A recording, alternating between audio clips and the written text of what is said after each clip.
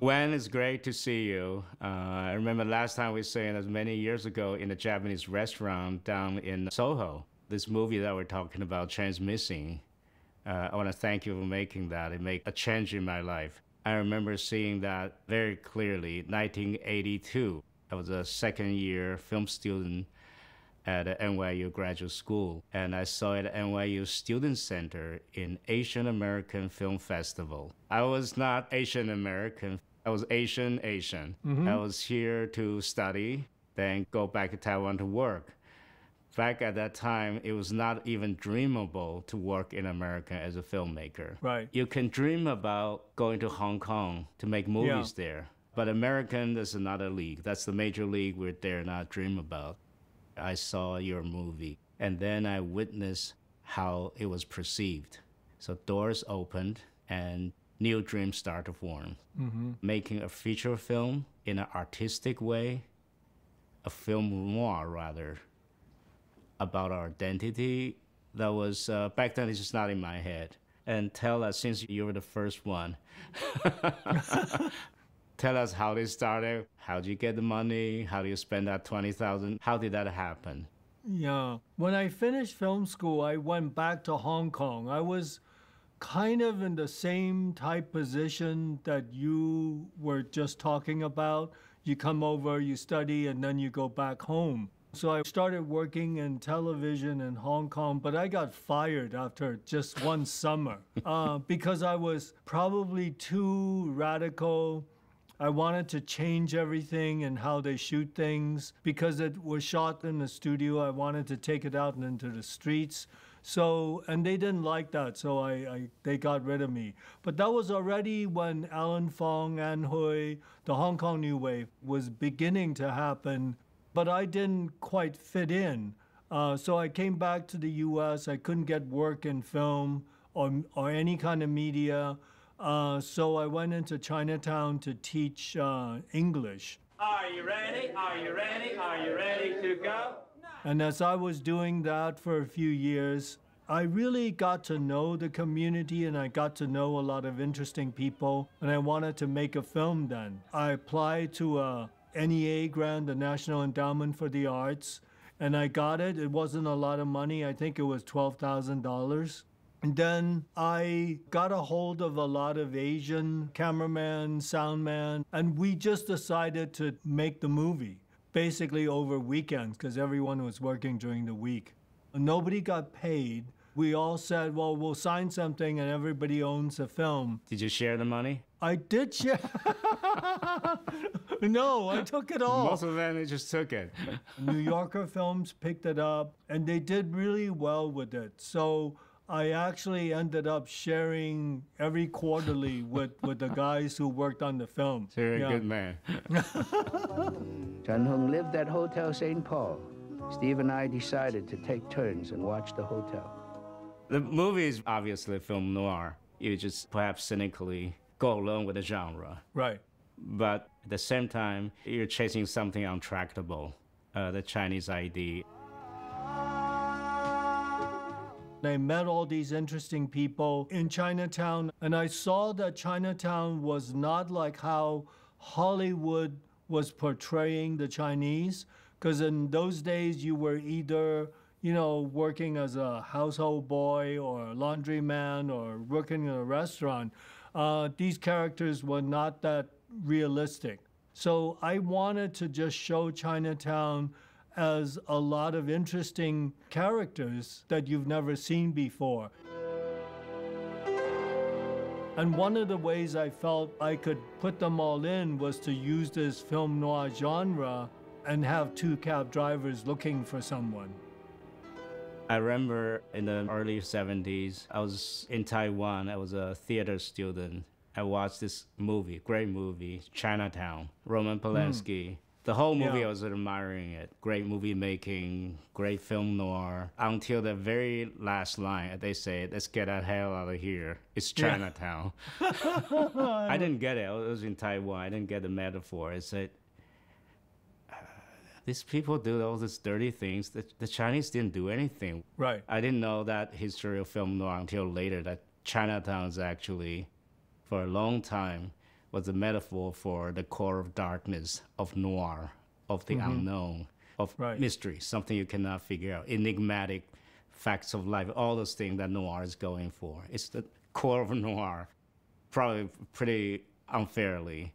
I felt Transmissing. It shone some light into the darkness, the noir. It's hard enough for guys like us who've been here so long to find an identity. And you're kind of like me. You come to America quite a bit earlier. You're a teenager, I guess. Yeah. You was brought up in Hong Kong. So where was your ID? Like, I was always an outsider. Do you feel you're part of the inside of Chinatown in that metaphor? Yeah. Well, my ID is pretty screwed up. I think it's more screwed up than yours. You think so?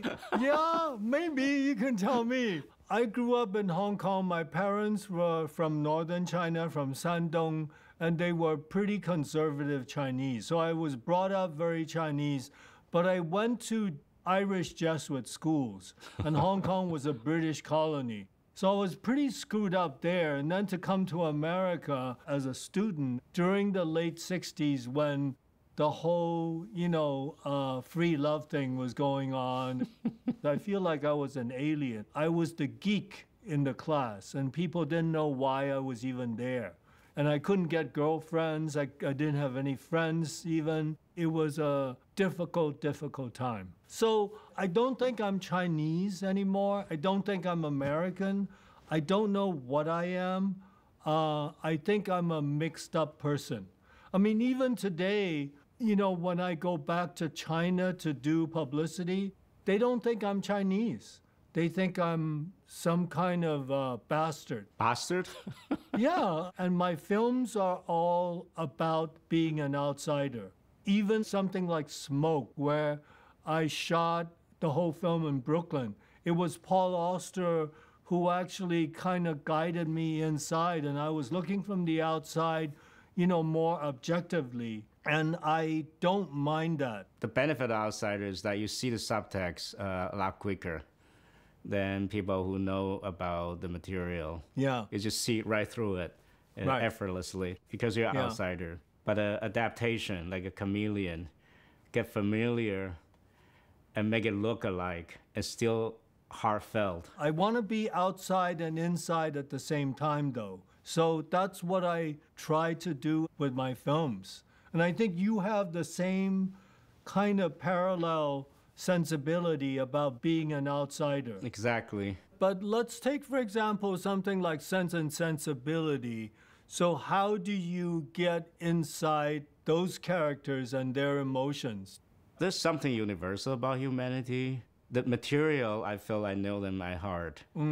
Very close to the characters. It's just I never did it in English. Right. And produce a movie, direct a movie in major league. That was the big jump hurdle. It's actually quite scary. People keep bugging me when that movie come out. What is it to you? What do you want to do? How do you do it? Yeah. So I tend to crack joke. So, for a Chinese director to do a repressed English person is pretty easy. Right. Even that dry sense of humor from Jane Austen, I just felt very close to it. Right. No, I don't just pick anything and do it. At heart, I have to feel akin to it. I grew up in Taiwan, tropical Taiwan.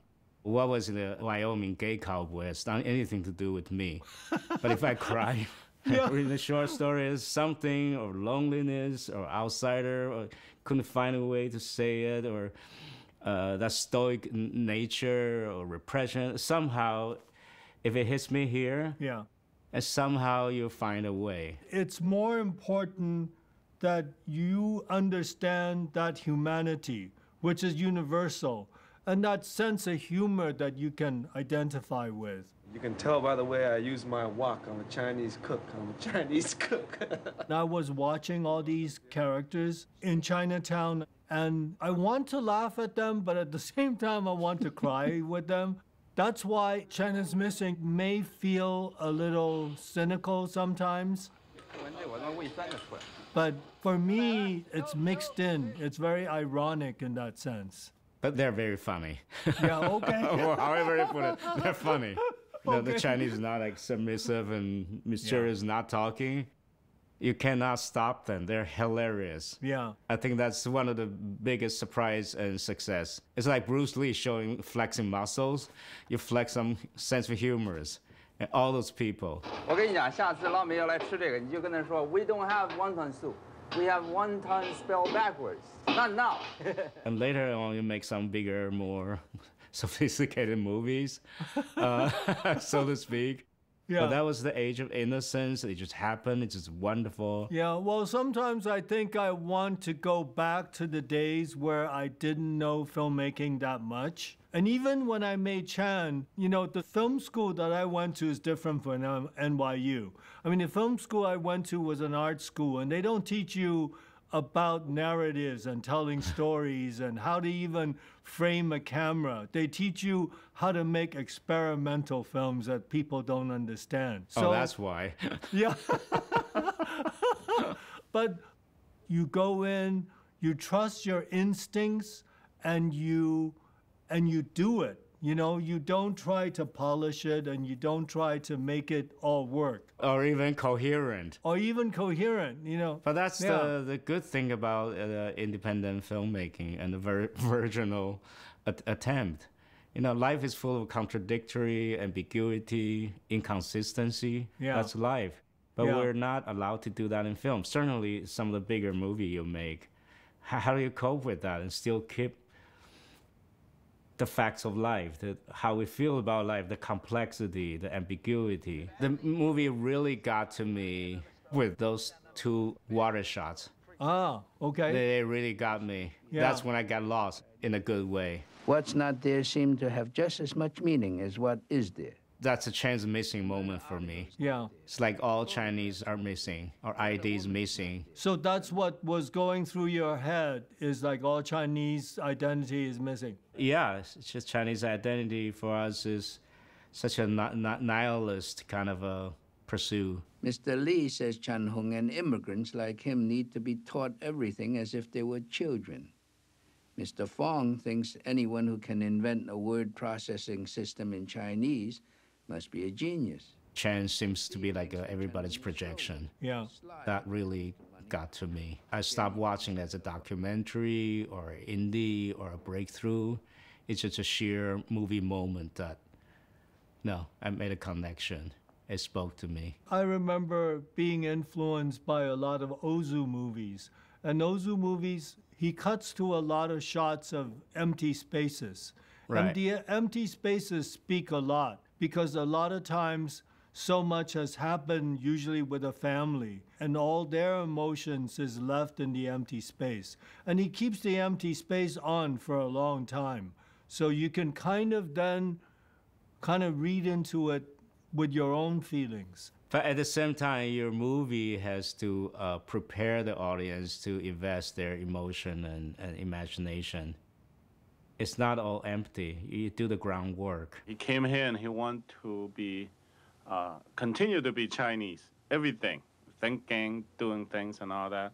And of course, that presents a problem. When I was making Chan is Missing, and I wanted the story to be told about Chan from many people's perspective, rather than tell a typical story where he gets lost and then, you know, you find out something about him and then you find him.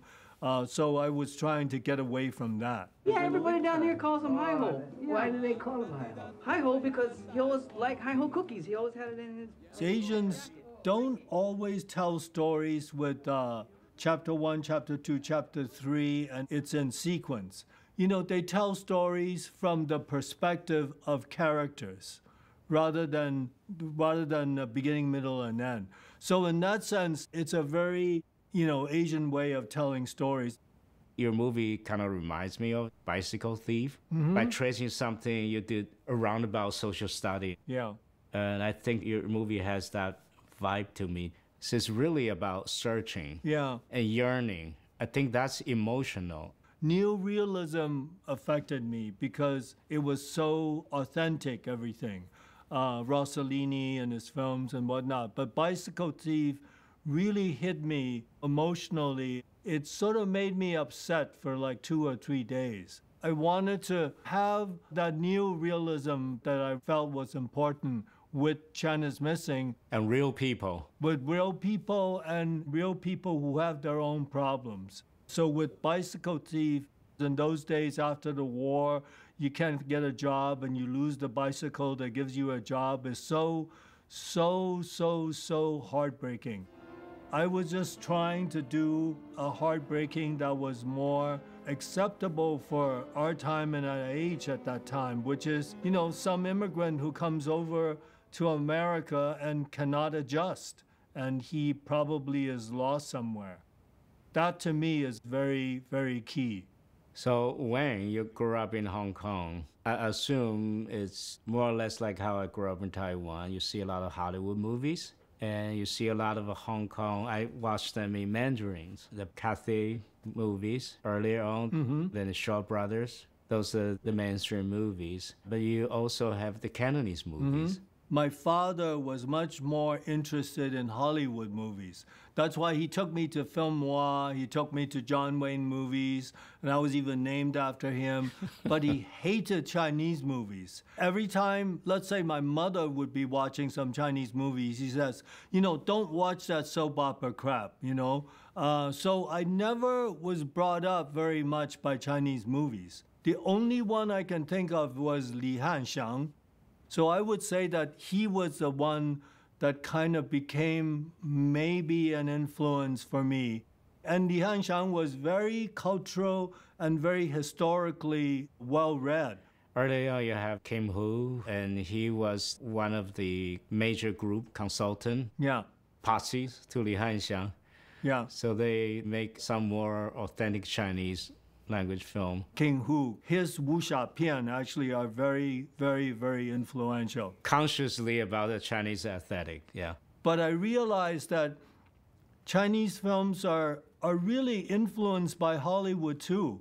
Their style is very Hollywood. If not Hollywood, there was a period where they were influenced by Russian films. So I think this is worth looking into, is like, what is it about our own Chinese aesthetics that can go into these films? You mentioned how when you started, you're almost a part of the Hong Kong New Wave in the late Right. 70s. Yes. That was the first wave.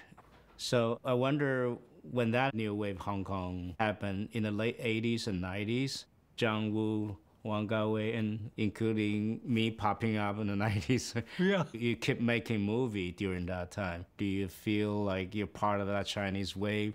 When China's Missing was shown at the Edinburgh Film Festival, I remember going there and I met Edward Yang, Hou Xiaoxian, and Zhang Yimou. We all had our first films there. And the four of us went to eat fish and chips downtown in Edinburgh. That was a very special moment. But for some reason, I was more in tune with the Taiwan filmmakers more than the China ones. Zhang Yimou is probably the one that I identify with most, especially films like Red Lantern and To Live and things like that. But Edward Yang was very interesting for me. Recently in Japan, they did a 4-hour uncut version of Brighter Summer Days, which is a very powerful film. So I think there's a lot of similarities with that. Wong Kar-wai is a little different. His film is more French to me than Hong Kong. Hong Kong. There's something very European about his films, and I like them. I think in the 90s, there's a burst of creative energy. Somehow, socially, the Chinese culture being repressed very long.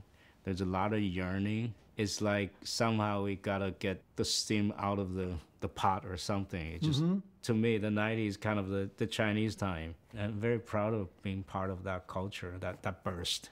And now there's a whole another generation even. I mean, between Taiwan and Japan, Hong Kong much less so because of the political situation and also they don't have distribution, so it's really hard to sort of, make films in Hong Kong. It's Koreans' turn.